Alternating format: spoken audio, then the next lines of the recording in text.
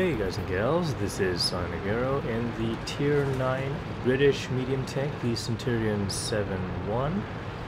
And just taking a quick look behind me to see where everybody's going. It doesn't look like too many people are heading up north, so that's where I'm gonna go to support this AMX-50B. I do have good gun depression, an excellent turret capable of bouncing a number of shots on the MacLeod at least, but any shots going slightly above or slightly below the MacLeod is likely to penetrate because of the low amount of armor in those positions. The Centurion Mk is a pretty good hill climber. Unfortunately, the top speed is not that great.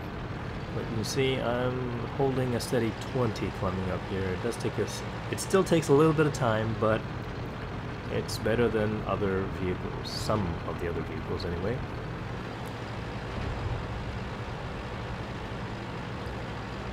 I've got the 105mm cannon equipped, so that is really good, actually. 390 off damage, and regular shells are APCR.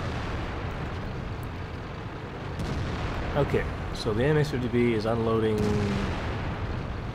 on the Waffentrager, I guess. Unfortunately, only one shot went in. Let's see if I can get another shell in there. I've loaded, for my next shot, an HE shell to take care of this Waffentrager and do extra damage. A low roll, unfortunately, but the next shell should do a lot more. Unfortunately, an IS-7 appears. That was not a shot from the IS-7 because the IS-7 does not get regular APCR rounds. So taking a look at the minimap, it was most likely from the Centurion Mk on the enemy team. Or maybe the T-54E1. Who knows? Ooh! And that was an APCR shot from the IS-7 which went straight through my MacLeod.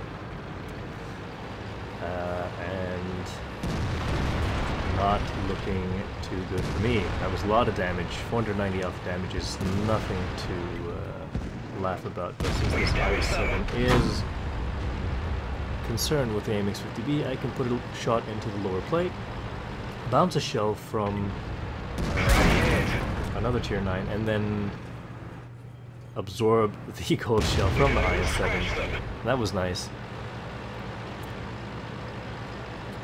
And what I really wanted to do was actual damage to the IS-7 instead of just tracking it there, but I still managed to bounce another shell, another gold shell from IS-7. I don't think this guy's going to be too happy about that, but they both fired. I'm going to take out the Waffentrager because he's still a pretty big threat. Oh! And that sounded like a giant shell hitting me and bouncing. Enemy armor is damaged. So hopefully I have the reload on the IS-7, but that's not likely. Yeah, there he goes. He's just fired for a high roll. So actually, every shot that IS-7 penetrated have been high rolls. Not looking too good on the health right now, so I'm going to pretend that I am leaving the battle. I'm going to head down the hill. Unfortunately for me, even if that is something that I wanted to do, it is not advisable because the Centurion Mk does not have a very good top speed. I wouldn't actually be able to get into a position to help teammates fast enough. But if I come back around here, can I get the side of the Jagdpanzer E100? I can, thankfully. And then now I have to worry about the Centurion Mk and the T-54E1, which can both destroy me rather easily. I'm just going to sit back and wait it out. Or at least wait for somebody to spot something for me to shoot at. Ah! Unfortunately, here's the T-54E1, so I can put a shot into it. And super lucky absorb a shell from the T-54E1, which lets the T-62A take out the enemy vehicle, and I'm just going to run over here in case of artillery strike. I would probably be the easiest kill if you could get a splash around me, get any shots close by, but there he goes. And now it's just an E-75 and an M46 battle left on the enemy team. And I won't be able to get there in time. So we'll take a look at the front of my vehicle. That's where some of the shots went through.